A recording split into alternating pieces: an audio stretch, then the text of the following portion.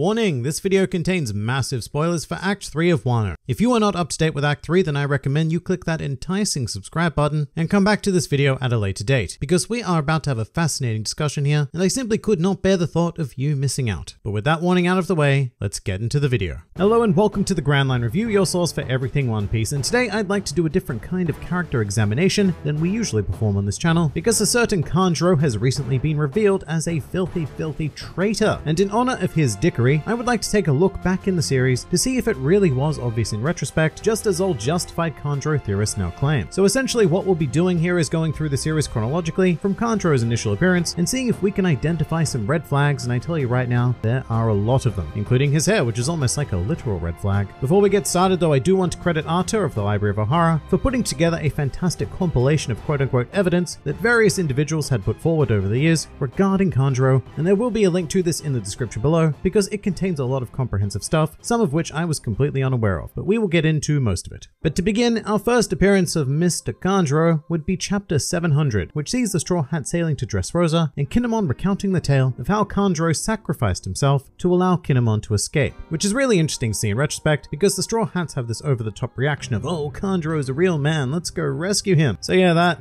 kind of hurts looking back on it. And I wouldn't say that there's any red flags in this initial mentioning and a brief vague shaped flashback of him. However, knowing what we know now, you could quite probably make the argument that everything that happened around this time was not necessarily due to natural forces, and Kanjuro could have been undermining the situation as best he could to fracture the vassals and find a place for himself to die. Pure speculation though, so let's keep going. Now the next mention of Kanjuro is simply Kinemon looking for him, believing him to be a prisoner in the House of Toys, which yeah, makes sense because he was captured, and the moment where we would finally meet him in the flesh is chapter 754, where Kinemon encounters Kanjuro in the Dressrosa scrap heap. And here we also encounter our first red flag, which very simply put is that Kanjuro's design is based on that of a kabuki actor, specifically from a dance piece entitled Renjishi, which translates as two lions. And if you wanted to be super wanky, which sometimes we do, you could read into that with ideas like, oh, Oda chose this design from this piece specifically because the title has that implied duality at play in Kanjuro. However, the very simple red flag is that he was given the design of an actor on a stage, implying that the Kanjuro we came to know and some of us came to love is nothing but a performance. We should also briefly discuss Kanjuro's situation at the time of his introduction, because other things were happening in the world, specifically on Zou, where Jack was leading an assault on the Mink tribe, knowing that Raizo was there. And this was actually a big contributing factor to those individuals who believed that the traitor had to be a Mink because the entire tribe knew about Raizo, but then again so did the ever sneaky Kanjuro, and connecting some dots you can make the argument that Kanjuro revealed his identity to Doflamingo, which allowed him to get a message to Orochi, which may have been passed on to Kaido, and thus resulted in Jack being dispatched to claim Raizo on Zou. And after that, I don't think it's out of the question for Kanjuro to have said, alright, now that you know that, please throw me in a scrap heap and leave me to die. But when Kinemon appeared on Dressrosa, Kanjuro sprang back into action once again because this was new information that Orochi-senpai simply needed to know. And further evidence to suggest that Kanjuro had contact with Doflamingo is that the Heavenly Demon was able to recognize both Kinemon and Momonosuke by face, which I actually don't think is a huge red flag with what we knew at the time, because there was an assumption that they were General Wano fugitives, and obviously Kaido would have put that information out into the world. But at this point, we obviously did not know that they had traveled through time. However, with what we know now, it would seem that Kanjuro more than likely drew Doflamingo a picture with perfect, realistic artistic abilities. Now, speaking of his artistic prowess, Kanjuro is introduced to us holding a delightful ink cabbage, which is a panel that I quite enjoy, but it set off a train of thought within the One Piece community that may seem a bit crackpot, but hey, it panned out, which is that we should note that Kanjuro is holding the cabbage with his right hand. Now, with this in mind, cast your brain back to any time that Kanjuro has handled an object, such as when he was eating in the Odin flashback, and once again, he's using his right hand. However, when Kanjuro draws something as part of his Devil Fruit abilities, he seems to predominantly use his left hand. Because yeah, the brush requires both hands to use, but the main source of input is coming from the left, whilst the right hand is acting as a ballast. So it's such a small thing, but this is indeed a red flag, because with Kanjuro's fruit especially, maximum effect could only be achieved by a user invoking their dominant hand. So it would appear that he was purposely handicapping his artistic prowess, attempting to craft the worst possible assistance he could in any given situation to undermine the efforts of all involved. And you can see that at play during the rest of the Dressrosa arc as well, in which Kanjuro very much did the bare minimum to assist the crisis at hand. In fact, there was even one part where Zoro chastised both Kanjuro and Kinemon for not helping in terms of pushing back the birdcage. And this makes perfect sense with the now established character of Kanjuro, but this moment is not necessarily a red flag, because Kinemon was in a similar state of inaction during the climax of Dressrosa. Now, a piece of what I'll call non-evidence that has also come up within theorists of Kanjuro is that he was noticeably absent from the bounties issued by Doflamingo, with the star system and everything, because Kinemon was given one. However, this is a real stretch because at the time, we had not even been introduced to Kanjuro. That moment wouldn't come until a full volume later, and as Gladius said, apparently all they knew was that he had escaped from the scrap heap. But by this time, Kanjuro would have been old news, and even if he were a protagonist, then there still would have been no real reason for Doflamingo to insert him into this bounty offering, which was designed to deal with the immediate threat to his power, which Kanjuro, even if he was a good guy, was not. But of course it does fit in quite nicely with what we know now, but at the time, yeah, it was a huge stretch to use this as evidence. But now we move to the island of Zou, and here is another situation in which Kanjuro's selectively poor art came to potentially impact everyone around him with the ever adorable and memorable dragon, which while cute enough to make Robin blush, was impractical to say the least. And not only that, but in one of the weirdest scenes I've ever seen in the series, there was this situation where a mink monkey fell from Zunisha, and for whatever reason, Kanjuro decided to put his hands over the eyes of Kinemon, which resulted in the monkey hitting them and all three of them falling from the dragon. Now I remember when this chapter came out at the time and thinking that the scene was very strange because it just didn't make a whole lot of sense. The narrative flow was really odd, and Kanjuro's actions were just bizarrely foolish. And to be completely honest with you, after the Zou arc, it looked like it was a poorly implemented excuse for Oda to create some drama by delaying the arrival of the samurai. However, in greater retrospect, this scene makes perfect sense because it is Kanjuro working to sabotage Kinemon by preventing him as best he could from meeting up with the minks, Momonosuke, and Raizo. It was of course a poorly thought out plan, and one that was only going to delay the inevitable, but an act of sabotage nonetheless. And when they do eventually reach the top of Zunisha, Kanjuro further says that their journey was one of many trials and travails, which could be referring simply to everything that they had been through after leaving Wano, but it also might imply that while scaling the elephant, Kanjuro continued to act foolishly and undercut Kinemon's efforts. That line can be taken either way, but it's just interesting. And yes, I guess you can consider all of his shenaniganry a big red flag, because this behavior was just so suspicious out of context. Hindsight is 2020 though, and my own feelings on this at the time was that this was just a goofy Kanjuro move because he's a very weird fellow, as was every citizen of Wano that we'd met at the time, and so it didn't seem all that out of place, to me. But then again,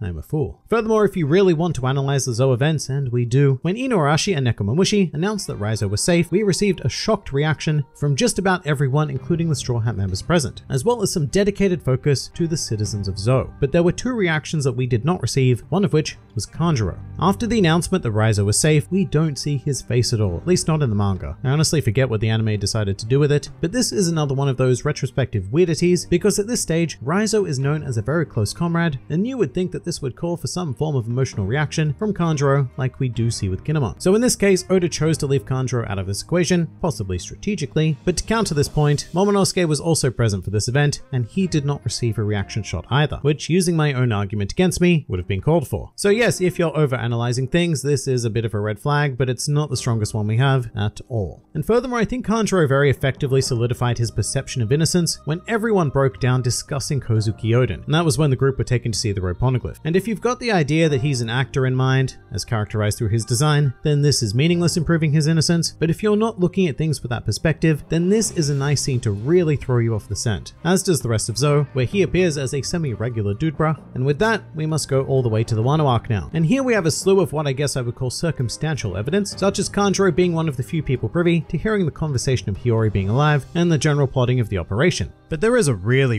interesting panel that was brought to my attention recently, which comes from chapter 970, where we see a flashback of Kinemon and company after just being sent forward in time. And behind this group, we see two trademark Kanjuro birdies flying off in the distance, which is a supremely suspicious and definite red flag. Because we know now that these messages are likely headed straight to Orochi, although I'm not sure why there are two, maybe one was sent to Kaido and Onigashima to be safe, but this panel actually has me sort of mind blown. Now I will say that in the anime version of this event, Kinemon and everyone else fall from the sky, and the first thing Kinemon sees is 3 birds flying above him, rather than the 2 we see in the background of the manga. So the anime really does its best to render these birds as meaningless flavor to the scene, and quite possibly as an excuse for a couple of seconds of filler, meaning that even the director likely believed that it was an insignificant factor, or to look at things from the flip side, they thought that there was no way they could convincingly do it without completely giving away the game. Because there is evidence to suggest that the animation team are privy to these little secrets, as we have examined a couple of times in the over-the-top opening. where for example, Kanjuro is included in the montage of the scabbards long before he was revealed to be Dendro in the manga. But in retrospect, there is a second spoiler in this opening, as when we see Kanjuro, he is notably the only scabbard depicted turning his back on the camera. And as much as I really don't want to read into openings too much, because yes, some of them are artistically structured down to very minor poses, but others are full of more arbitrary presentations that are just a waste of time. But in this case, it is super hard to deny that it looks like Kanjuro was set up as the traitor in this opening. So that would have been a very late stage red flag for us, which many of us should have paid attention to, especially if we were on the Kanjuro Dendro bandwagon as a result of this opening alone. And now something else that I wasn't even aware of was pointed out by the Library of Ohara, which is that Kanjuro's status was also potentially hinted in outside media, quite specifically the One Piece Vivia card databook. Now Kanjuro was featured as part of the Dressrosa pack, which makes sense because that's the arc in which he was introduced, but Dressrosa was so chock full of characters that this set had to be divided into two. And how was this divide chosen? Well, there was a Corridor Coliseum pack and a Don Quixote family pack, the former of which features pretty much every ally on Dressrosa, and the latter features pretty much every enemy on the island. And guess which pack our friend Kanjuro features in? Yes, it's the Don Quixote family pack. So yes, that is another potential red flag, but once again I will point out that there is another mark of interest here, which is that Kyros also features in the Don Quixote family pack. So this could very easily be a situation where we just had these two characters who, you know, didn't really fit anywhere else and were stuffed in here. Although in Kanjuro's case, it has come to make perfect sense, even if it was incidental. And there's even much more quote-unquote evidence that people have brought up in relation to Kanjuro, much of which I think is sketchy, although some of it is just plain interesting. So if you are keen to hear more, then please do check out my link to the Library of Ohara's information in the description. But in essence, I would like to offer my congratulations to everybody who relentlessly suspected Kanjuro, because you were bang on the money. In retrospect, his role in the series is absurdly suspicious, however I do think that Oda did a great job of masking it through portraying Kanjuro as a generally quirky individual, which for most of us, including me, I think served as a very easy answer to his exceptionally weird behavior.